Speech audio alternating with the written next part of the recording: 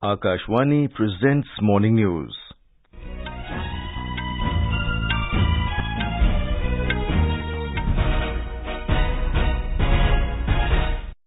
Good morning. I am VC Pramod. The headlines. Prime Minister Narendra Modi to distribute over 70,000 appointment letters to newly inducted recruits today. 22 bodies retreat from landslide site in Raigad, Maharashtra. NDRF to resume rescue operation today. Delhi police prohibits flying of sub-conventional aerial platforms like paragliders and unmanned aerial vehicles from today till the 16th of August in view of Independence Day celebrations. Met Department warns of heavy rains over Jammu and Kashmir, Ladakh, Punjab and North Haryana today. In cricket, Virat Kohli equals Sir Don Bradman's record of most Test centuries after smashing his 29th ton in second Test against West Indies in Trinidad.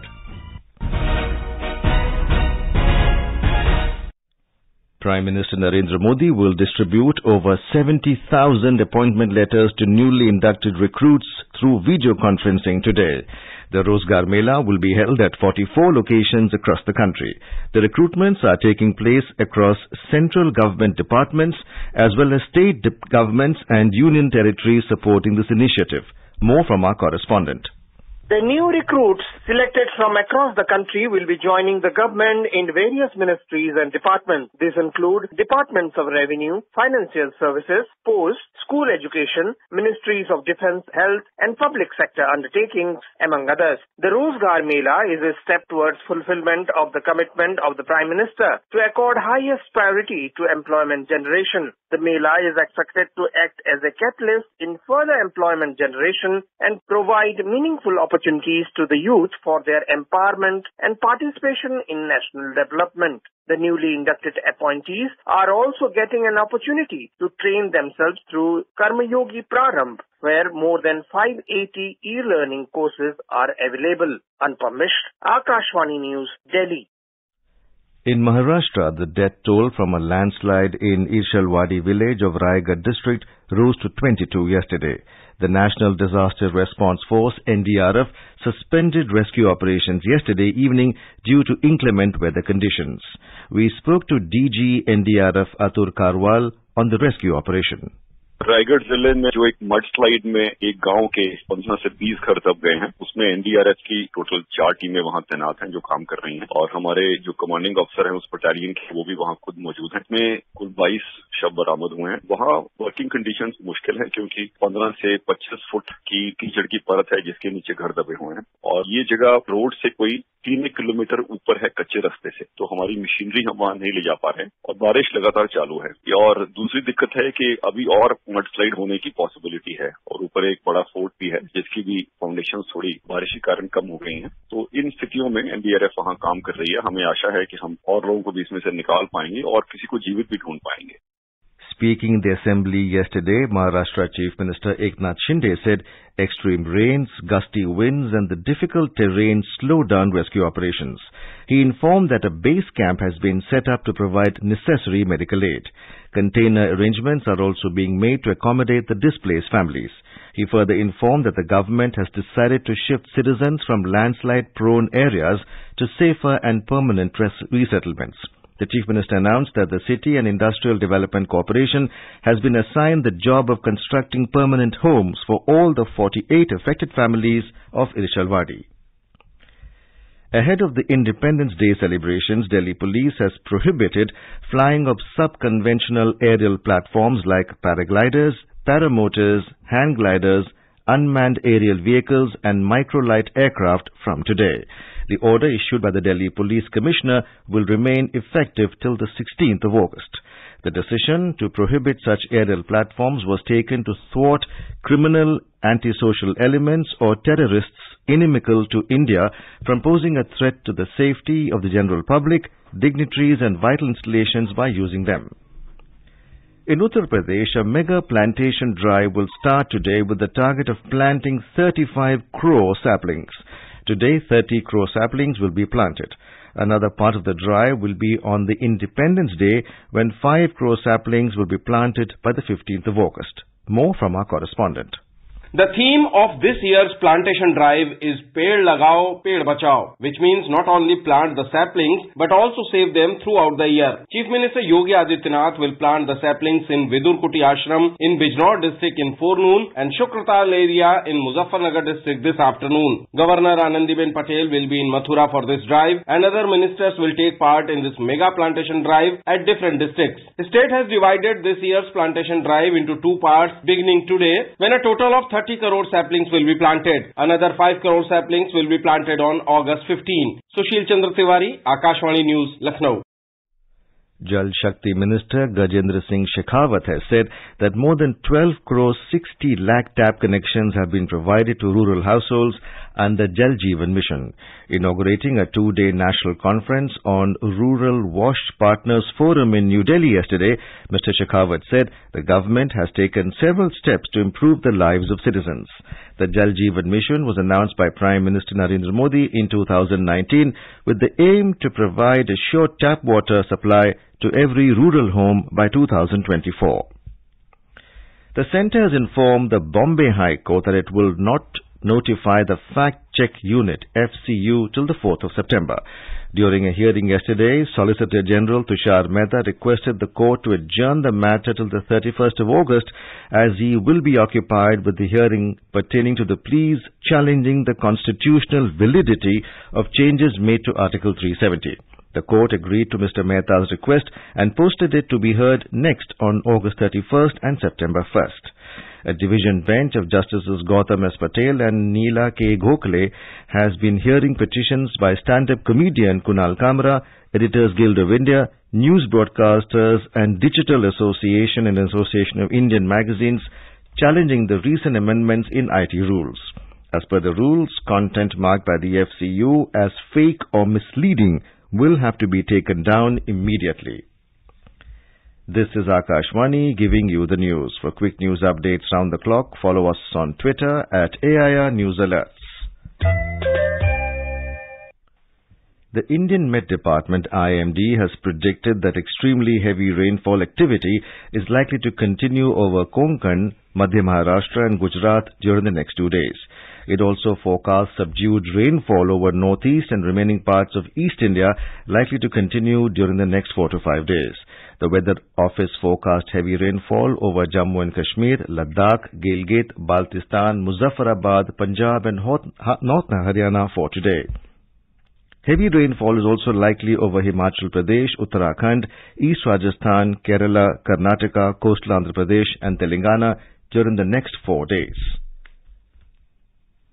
The Jammu-Srinagar National Highway has been closed for vehicular traffic today due to incessant rain since last night that triggered landslide in Ramban sector. The Mughal Road, an alternate link between Jammu Division and Kashmir Valley, is also closed for vehicular traffic due to a massive landslide at Ratta Chamb area. Traffic authorities have advised commuters not to travel on the two highways till restoration work is completed. In the meantime, in Ladakh, torrential rain triggered a flash flood in Leh town last night. Both civil authorities and defence personnel have started clearance of mudslide. Chief Executive Councillor of Leh, Tashi Gyalsang, will visit the affected areas today to review the damages caused by the flash flood. In Telangana, heavy to very heavy rains affected normal life in several parts of the state during the last 24 hours, particularly in the northern districts. The swollen river Godavari is in spate near Bhadrachalam. The Met Office forecast heavy to very heavy rains for the next 48 hours at isolated places in Komaram Bhim, Asifabad, Mancherial, Nirmal and Nizamabad districts of the state. The state government declared a holiday for the second consecutive day today for offices and educational institutions in GHMC and in rain-affected districts. Chief Minister K. Chandrasekhar Rao has directed to keep the administration in all the districts on high alert to take necessary steps to minimize loss to properties and save the lives of people. The Directorate General of Civil Aviation DGCA has conditionally accepted the flight resumption plan submitted by Go First. It approved the airline's plan to restart operations of 114 daily flights with 15 aircrafts. The aviation regulator said Go First will be required to comply with all applicable regulatory requirements for holding an air operator certificate at all times. It must ensure continuation of the airworthiness or fitness of all its aircrafts. The DGTA stated that none of the Go First aircraft will be deployed for operations without undertaking a satisfactory handling flight. India's coal sector has recorded the highest ever production of over 223 million tons in the April-June quarter of 2023-24.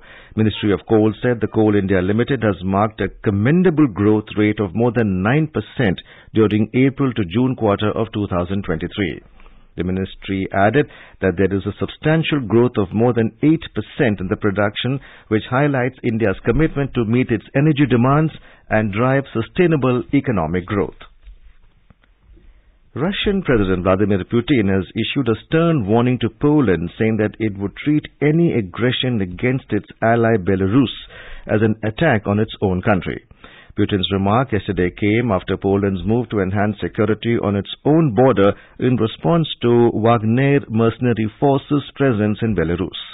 The Russian president stated that aggression against Belarus will mean aggression against the Russian Federation. Putin, in a televised comment during a Security Council meeting, said Russia will respond to the aggression with all the means at its disposal.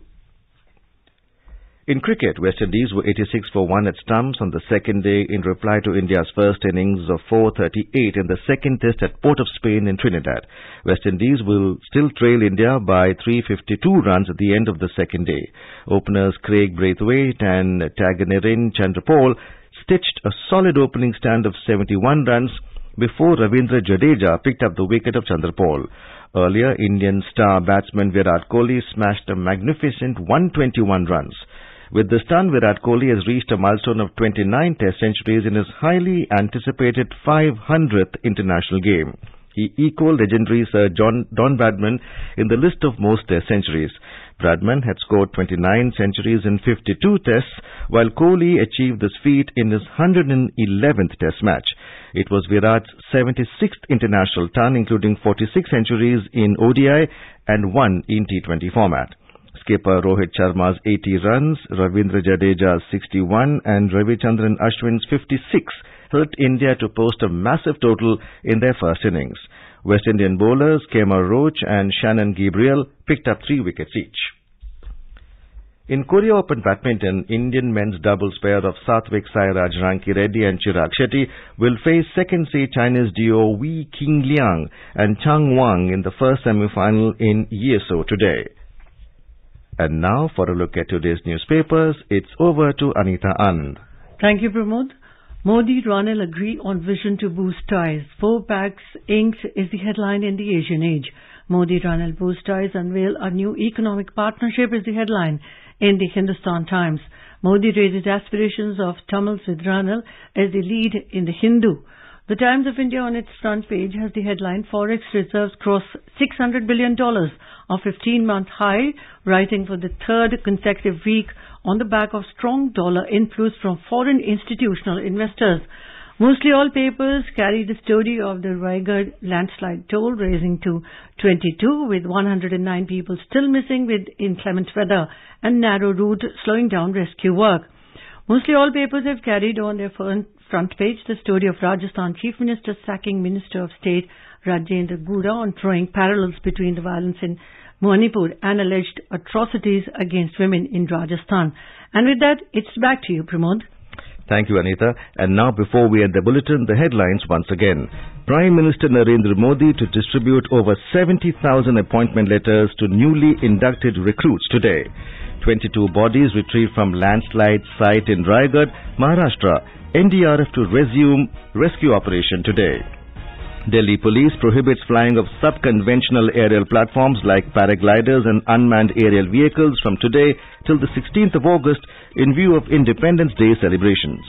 Met Department warns of heavy rains over Jammu and Kashmir, Ladakh, Punjab and North Haryana today. In cricket, Virat Kohli equals Sir Don Bradman's record of most Test centuries after smashing his 29th ton in the second Test against West Indies in Trinidad. And with that, we end the morning news. Have a nice day.